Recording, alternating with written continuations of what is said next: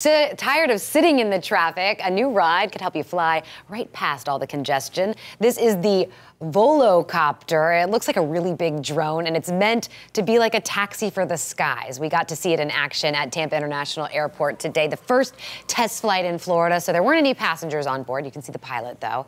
Tops out at about 80 miles an hour, and it will generally go much slower, so it's comfortable for riders who will be on board. Right now, with battery technology, though, it can only go about 12 miles.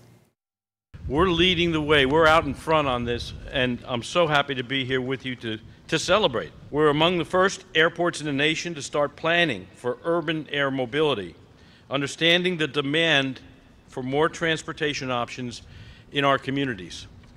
Yeah, they're still working out where the Volocopter will land throughout our region.